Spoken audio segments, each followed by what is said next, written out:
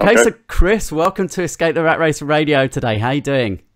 Hey, Christian, I'm great. Thanks so much for having me, man. You're a difficult man to pin down, right? I think it's been 2 years since I hooked up with you in London for your side hustle workshop. And you know what? I don't know if you remember, I've still got the book right here and you signed it. So I'm going to give this away to one of our listeners today. So stay tuned in, everyone, because I'll tell you at the end how you can get a copy that Chris has signed. And I have kept it in immaculate condition all this time. So Chris, everybody knows you for, you're the side hustle man, right? You know, you are podcasting so much. I think over 900 episodes of Side Hustle School now. Is that right?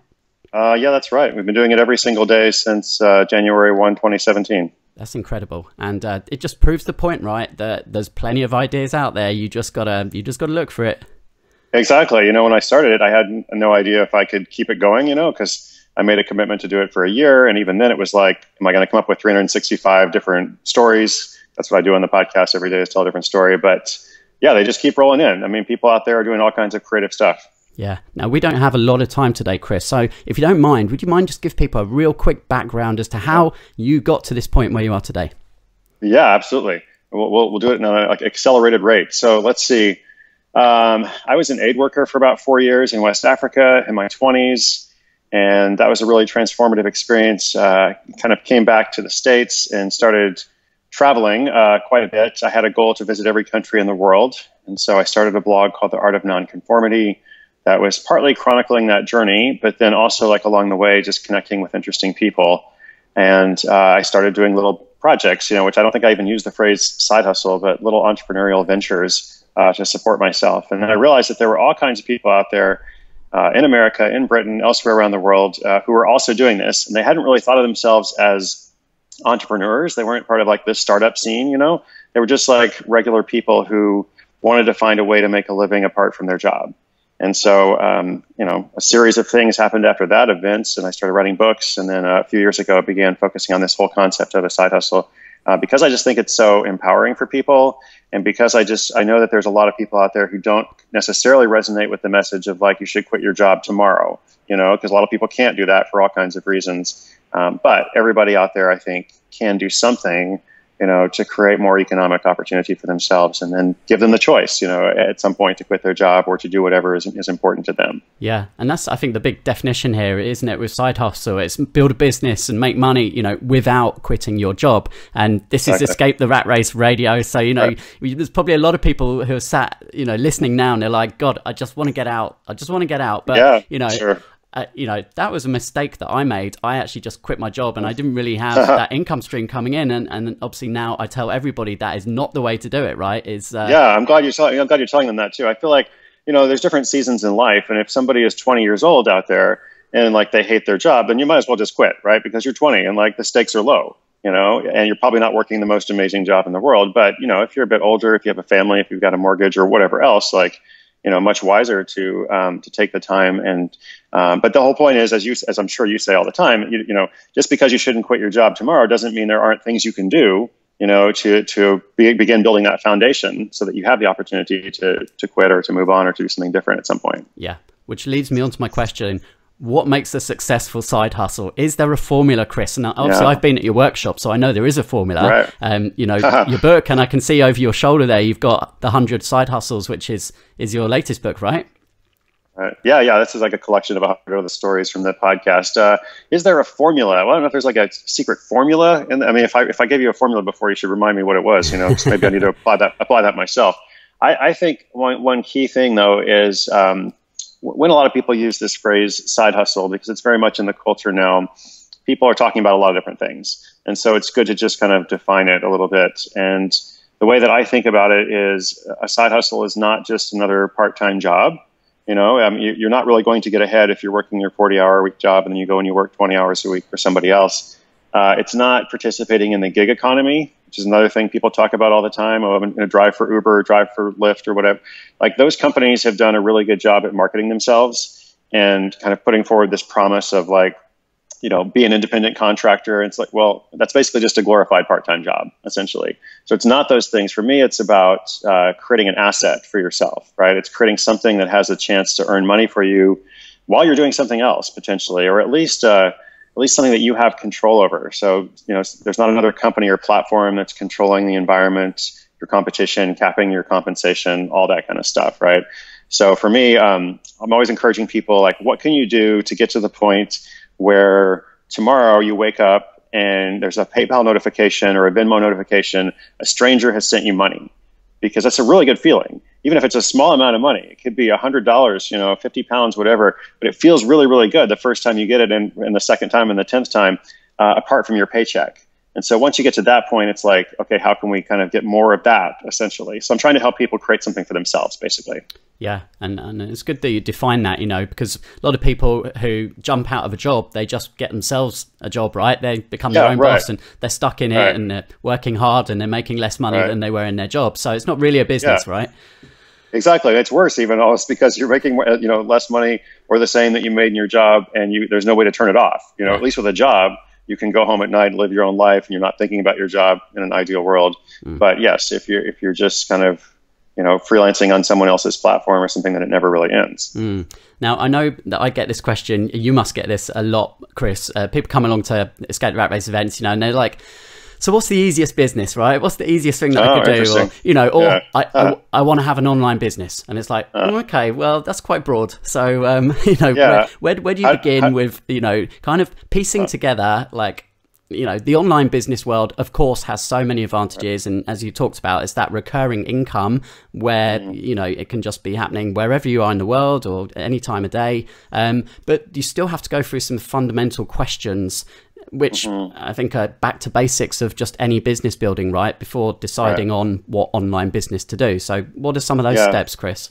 Yeah. I'm curious how you would answer that question in terms of like, what is the easiest thing to do or whatever. I mean, for me, I guess I would say, okay, so first of all, like, what are your goals? What are we trying to accomplish here? Because, you may not necessarily be looking for the easiest thing. You may be looking for something that's, going to be more meaningful or might take more work, but it's actually going to be more valuable in the long term, et cetera. Versus if you really you have some debt you're trying to pay off, and you need to do that in the next 6 weeks, those are very different answers. But, I would say like a couple of principles are like, first of all, let's focus on your skills, less so your passions, less so your hobbies and things, but it's more like, what are you good at? Right. And there's a connection between, for most of us, what we're good at and what we enjoy doing. It's like, if you're actually really good at something, you tend to like that. And so, but by focusing on that question of skills, it kind of gets closer to the point of like actually making something that's valuable and useful and helpful to other people, because there's all kinds of things you could be really passionate about. You can go out and follow your passion, but nobody's going to come along and pay you for that, So focusing on your skills, going as quickly as possible from an idea to an actual like offer that you put into the world, a product or a service, something that people can actually pay for and sign up, I think if you ask the average person, like out on the street, like, hey, do you have a business idea? Like, oh yeah, I got a business idea. It's to do this or whatever. But they haven't really thought through like, what is the actual product or the service? Like, how do people give them money for it? How do they sign up, et cetera? So just thinking really, really, really super practically, kind of stripping away all the extraneous stuff that you don't need, and saying, well, I've got an idea to do this particular service. What does that involve? How can I make a one-page website, even if it looks terrible? To advertise that? How can I put a little payment button on that website so people can click? Just trying to get to that point of simplicity, but executing quickly. Yeah. I just actually, previously interviewed earlier today Marianne Cantwell, and the topic of our conversation was around creating a business based on your personality and talking about, really understanding yourself. So do you think that that's important as well, to really know yourself? Oh, I do. Yeah. Yeah. No, I do actually. I think I'm glad you guys talked about that, because I think it's an overlooked component. I think understanding, it does connect to skills, like your personality connects to your skills, but how introverted versus how extroverted you are, how much time you like to spend with other people versus how much time you like to spend working on your own. Most people fall on like a range or a spectrum of that. It's like most people don't want to spend 100% of their time with other people or 100% of the time on their own, but tremendous variance there. So some folks might say, well, actually, it's really good for me to just kind of go into a little cave and work for 80% of my time. They're going to be more productive that way, versus other people are like, no, I actually need to be around other people. I need more of a sales environment. It's actually really good for me to talk on the phone all the time. So that's just like one example. There's a lot more you can do with it. But I think just looking at working, like your ideal working conditions, which does connect to personality, is also important. Yeah. I mean, I'm a big one for collaboration and, combining skills. And I know you run side hustle workshops, in America and obviously around the world as well. You get pretty quick results for people, right? So I just really want to emphasize here to people that, you can start quickly and you don't need lots of money, right? And if you just follow a basic process, and a lot of people get overwhelmed. They have so many ideas, they end up doing nothing. Do you have a process, Chris, to kind of filter those ideas and try and find the ones to start with? Yeah, well, I mean, look, you said like I can get results quickly for people, or I can get results for people. I appreciate that, but ultimately it's the people that are doing the work. It's like the listener out there, if this is important to them and they choose, to invest their time and energy in it, that to me is the fundamental, factor of success. It's not whether they've heard me or read a book or anything else. So, I think that was like the first thing I wanted to say. And I had a couple other things. Oh, so we haven't talked really about reselling, but I think this question you had earlier about what's the easiest thing to get into. If somebody out there has no idea what to do at all, and we'll come into this question about ideas, but if somebody has no idea what to do at all, like buying and selling things is like the classic model of commerce going back, to the Egyptians or before. I used to live in West Africa, and like every single person in West Africa is an entrepreneur, because like they're having to make their own way in life. There's not much formal economy. So buying and selling things, that's how I got started 20 years ago. Just learning I could buy something on one place and sell it on eBay or in Craigslist, Gumtree. There's all kinds of little platforms, these days for that. In terms of ideas, you feel like you have a lot of ideas. I mean, ultimately you just need to pick one. Ultimately I think it's better to actually choose something and move forward with it, even if you change your mind later. Than to like try to find the perfect idea, because you're going to spend 3 months, 6 months, however long, just going back and forth, as you said. And the cost of failure for most of these kinds of things is very low.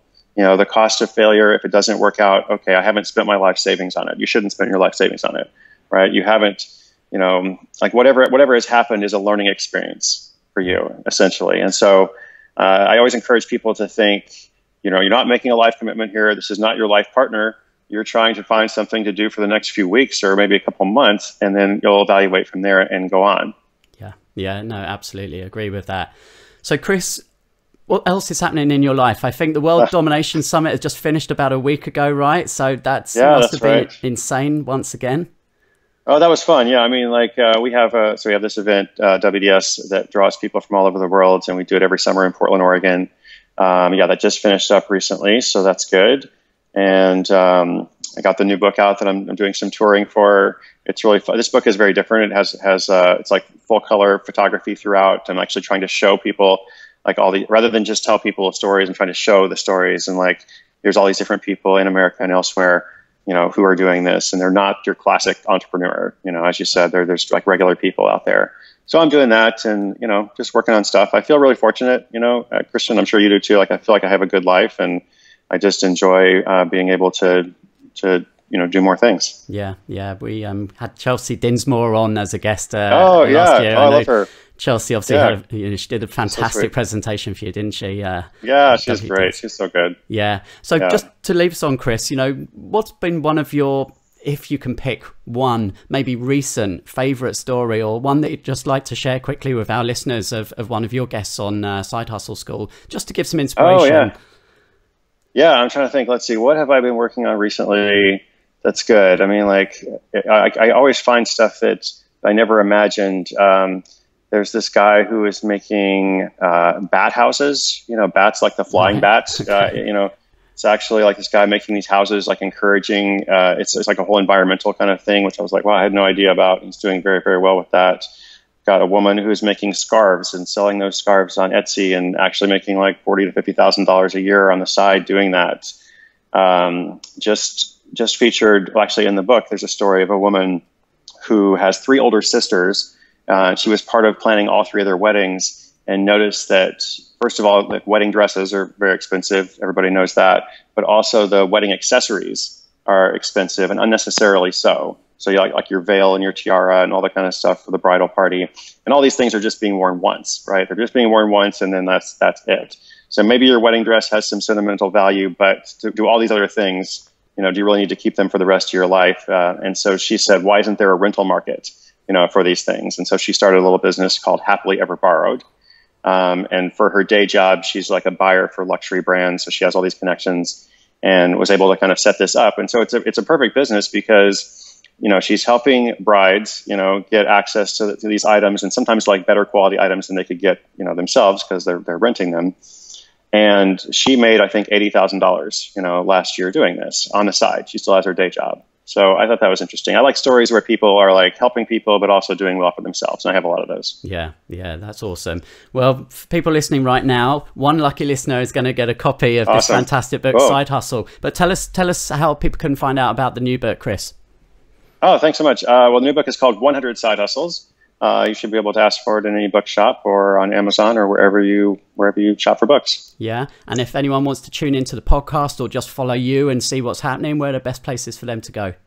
Thank you so much. So the podcast is called Side Hustle School. It's every day. It's completely free. You can get it Apple Podcast or sidehustleschool.com or wherever you listen to podcasts. Yeah, and absolutely. That is an essential one that's on my playlist every day. So, Chris, I really appreciate your time and wish you all the best of luck with everything that you've got going on. And hopefully we'll catch up again around the world sometime soon.